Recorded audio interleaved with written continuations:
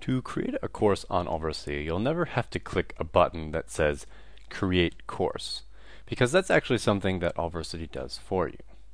But there are some steps that you'll need to do to get to that point.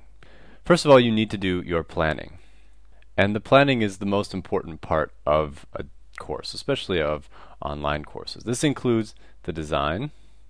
So there's a design sheet that you'll have had to fill out so that we can kind of just make sure that your thinking is very clear on the topic that you want to cover.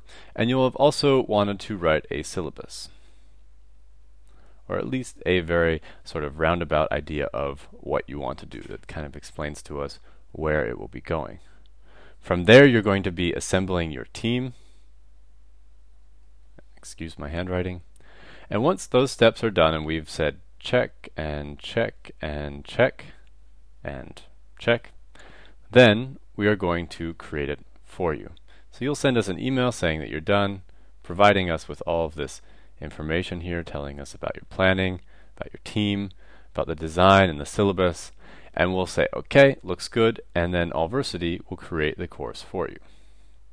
And once we've done that, we'll send you back permissions and links and an email that will tell you everything that you need to do, and you will be ready to go. And from there, you'll be creating units and lessons, videos and materials that you'll be putting inside of that course. But more on that in the next couple videos.